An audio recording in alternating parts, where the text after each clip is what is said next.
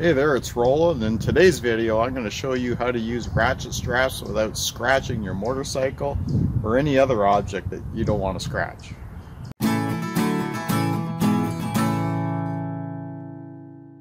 Okay, first of all, I like to use a good strong ratchet strap for my motorcycles or anything that's sort of heavy. Now you'll see a lot of people, this is my son's motorcycle. You'll see a lot of people, they'll put the hook right around the handlebars here like this. Well, over time with all the moving around, like even a little bit of vibration, it's going to scratch the paint on your handlebars. So there's a way around that without doing that. So what you're going to do is you're going to run the hook right through and you're going to bring it to about right there.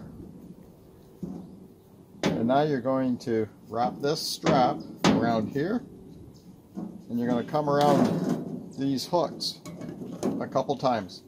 So that's going to create a good bond. Okay, we're going to snug this up now like this.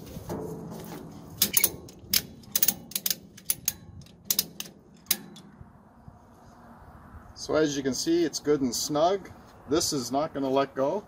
So you just have your strap going around the handlebars instead of the hook. And this is going to be strong. Once I tie up the other side, it'll all tighten up nice together. And again, no scratches. But I'm going to show you a better way to strap down your motorcycle. Okay, so a better way to strap down your motorcycle.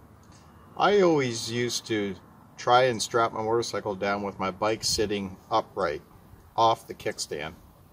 And I noticed that when I would strap down my motorcycle and I was strapping it down from the handlebars, one on each side, it would, you'd pull down on your bike and compress the shocks, and it made for a tight fit.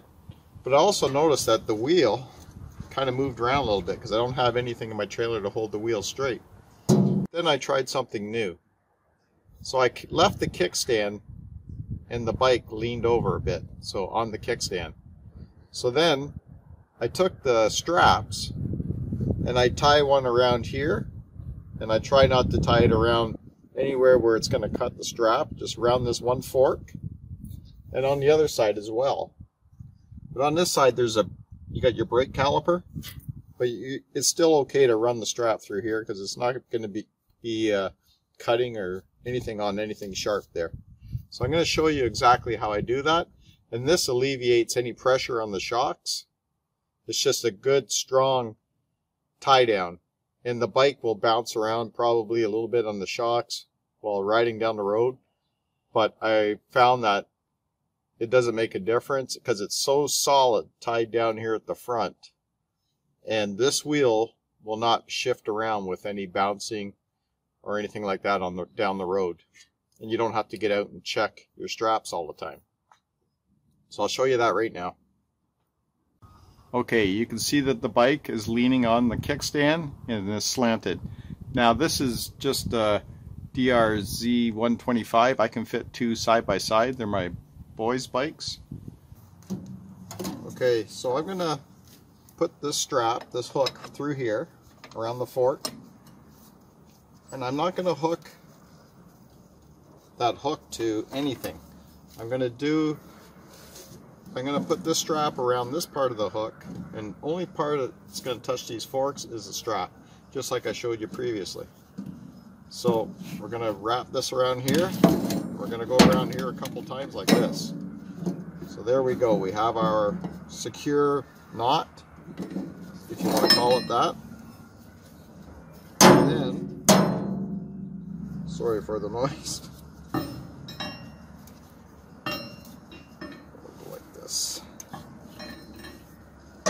I'm going to tie this end down, the ratchet strap side, to the tie down of my trailer. There we go. Okay, so I just gave it a little bit of a tug, because if you go too hard, the back wheel is going to pick up off the trailer. So we got a good snug strap here, and you can see that the strap is fitting around here nice, and there's no way of the strap cutting or anything. So you're holding the front wheel down snug. And that's pretty snug now. I will do the other side as well. Okay, so I have another strap and we'll do the same thing on this side. We'll go around the fork and we'll wrap this strap around here a couple times. Like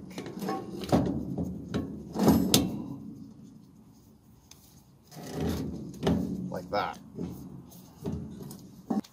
Okay, now we'll put this end here down for my tie down. Now these straps are pretty long for this kind of application. You can buy shorter straps. And we'll start to ratchet this up.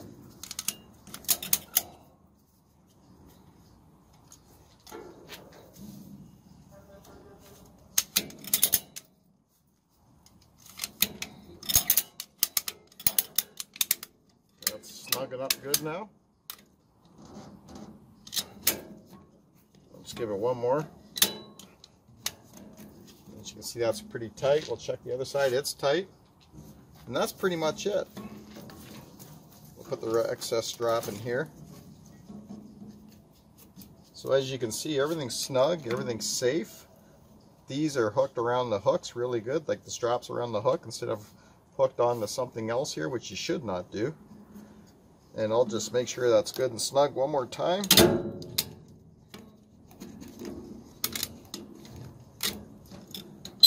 Okay, we don't want to overdo it. Alright, we'll give it a test now. And as you can see, this bike is tight. Now it's going to ride on the shocks, but those straps won't loosen up because they're strapped right to the base of the forks and the wheel. And as you can see, this ain't going anywhere. I don't even have the back tied down, and it's leaning on the kickstand here as well. So this bike is snug as a bug. Alright, I wanted to show you this part here one more time, just the way it's hooked up. You could rewind and watch the video again in case you didn't catch how I did this.